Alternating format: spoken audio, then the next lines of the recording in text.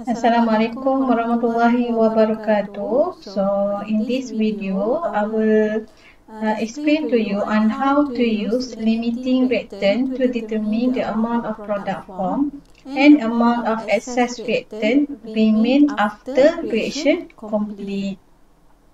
Okay, so actually in the previous video, I have explained to you on how to determine the limiting reactant, to compare both reactant to decide which one is the limiting reactant. So in this video, I will explain how we use this limiting reactant to determine the amount of product formed, and second to determine the amount of unused reactant at the end of the reaction. So, for example, in this question, a 10 gram of hydrochloric acid was react with 10 gram of calcium carbonate to produce carbon dioxide gas. If calcium carbonate is the limiting reactant, so calculate A, the mass of carbon dioxide gas produced, and B, the mass of unused reactant. So we write the balance equation first. So in this reaction, the balance equation is 2 HCl will react with 1 calcium carbonate to produce 1 calcium chloride, 1 carbon dioxide, and 1 water.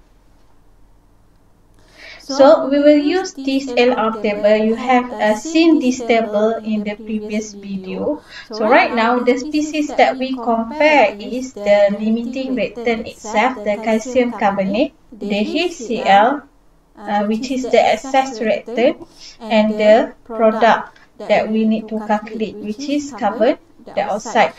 Okay, first we fill the stoichiometric coefficient for each species that we want to compare.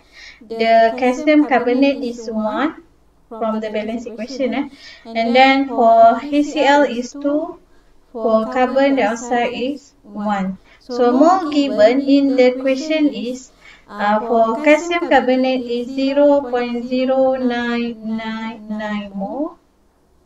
And then mole HCl given is 0.274 mole. But there is no carbon dioxide at the beginning of the reaction. Okay, tak ada, so kita tak kosong lah sebab tak ada kan. Okay, so we look at the mole reacted and mole produced. So for this example, for this species, the one that is reacted is only calcium carbonate known as Cl, because that is the species of, that is the reacting species.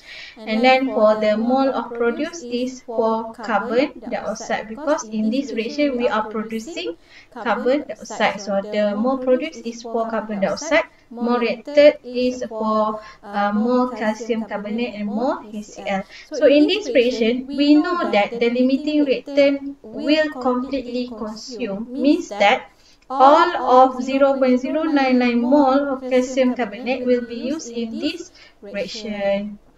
So we put minus 0.0999 mole. Why minus here? Because our calcium carbonate is being used up, means that the amount will be decreased.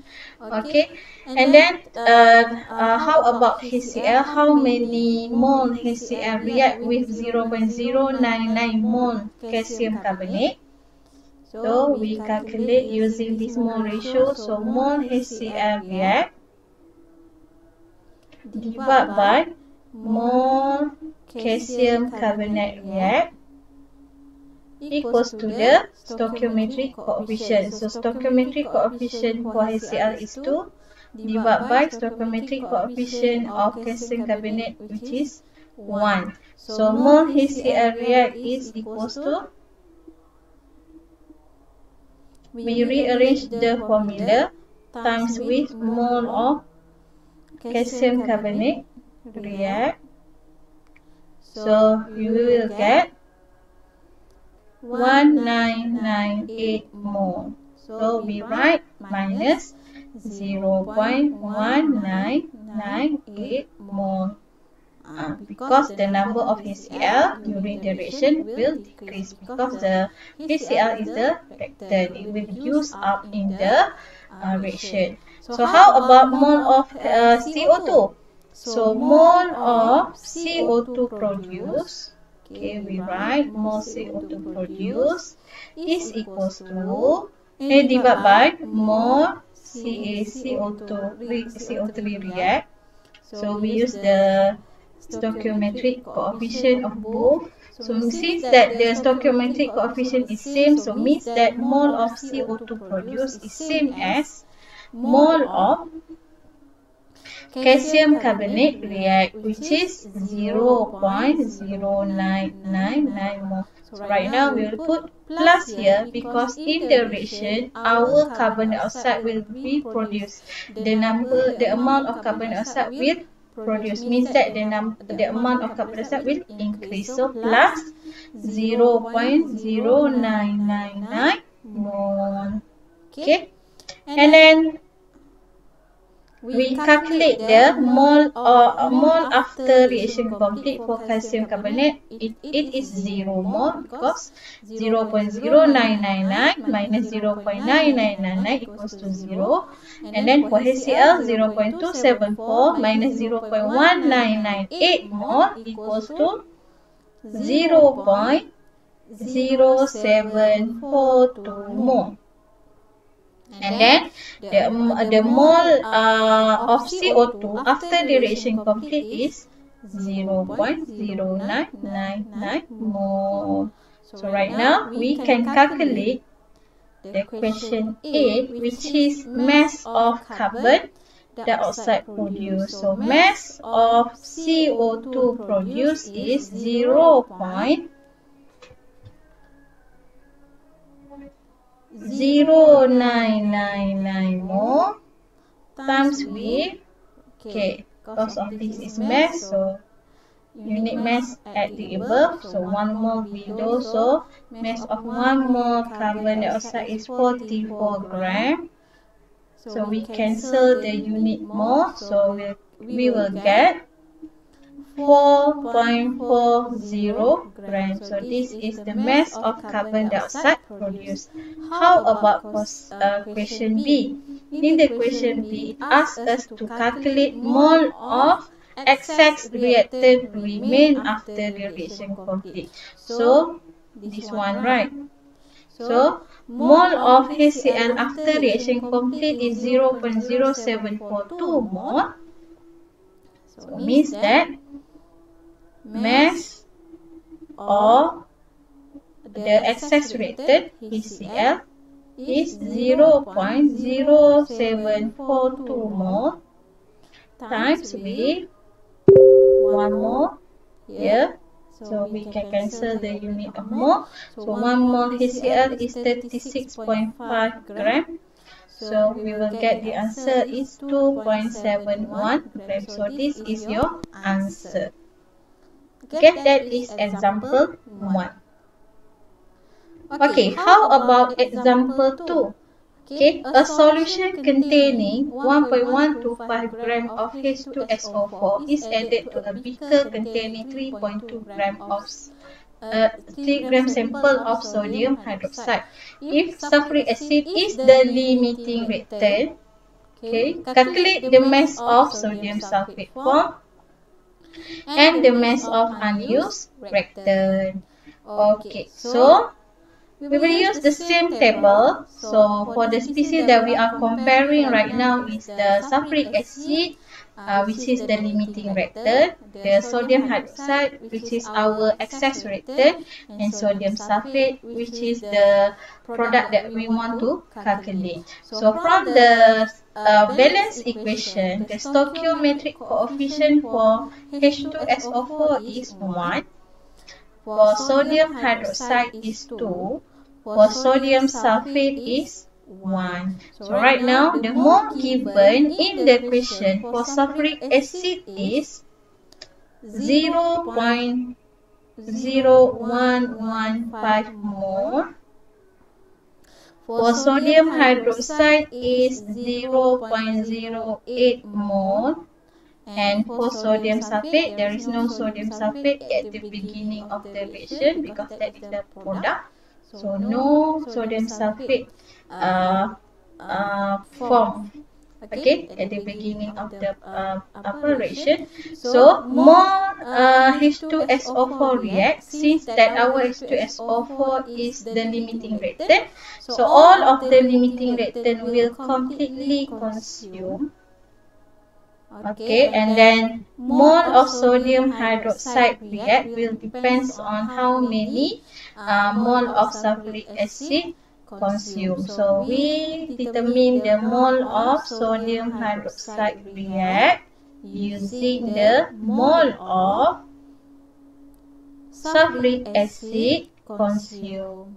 Okay, so we compare the stoichiometric coefficient. Sodium hydroxide is 2, for sulfuric acid is 1. So means that mole of sodium hydroxide is, we rearrange the formula, times with mole sulfuric acid 0.0115 mole. So we will get 0.023 mole. Okay, so minus 0.023 mole. Okay, so how about sodium sulfate? How many sodium sulfate form? So more sodium sulfate produced. Okay, we are comparing it with the limiting reactant. So H2SO4 react. So the stoichiometric coefficient is 1:1. So means that mole of sodium sulfate produced is same as mole of sulfuric acid react, which is 0.0115 mole. So we put plus 0.0115 mole. So we calculate the mole of each species after the reaction complete. So for H2SO4, there is no H2SO4, 0 mole. And then for sodium hydroxide, 0.08 minus 0.023, 0.057 mole. And then for sodium sulfate, 0 plus 0.0115, so 0.0115 mole. Okay, so after completing this table, we can calculate the mass of sodium sulfate produced and the mass of sodium hydroxide after reaction complete. Okay, the unused sodium hydroxide after reaction complete. So question A, mass of sodium sulfate produced is equals to 0.0115 mole times with 142.1 grams. So you will get mass of sodium sulfate 1.63 gram. Okay, and then B, mass of unused reactant. Mass of unused reactant. So means that mass of the HCl, the sodium hydroxide. So 0.057 mole times with 40 gram divided by 1 mole. So you will get 2.28 grams. So this is your answer. Okay, so this is the exercise that I want you to try. So I have compound E is prepared by reacting compound A and T. So in one process, 2 mole of A react with 9 mole of T. So determine the limiting reactant that I teach you to that I have teach you in the first part video. And then B and C, calculate number of mole of compound E formed and how many mole of excess reactant left after the reaction complete. That one I have show you in this video. So I hope that this video will help you to answer the question. So Assalamualaikum warahmatullahi wabarakatuh.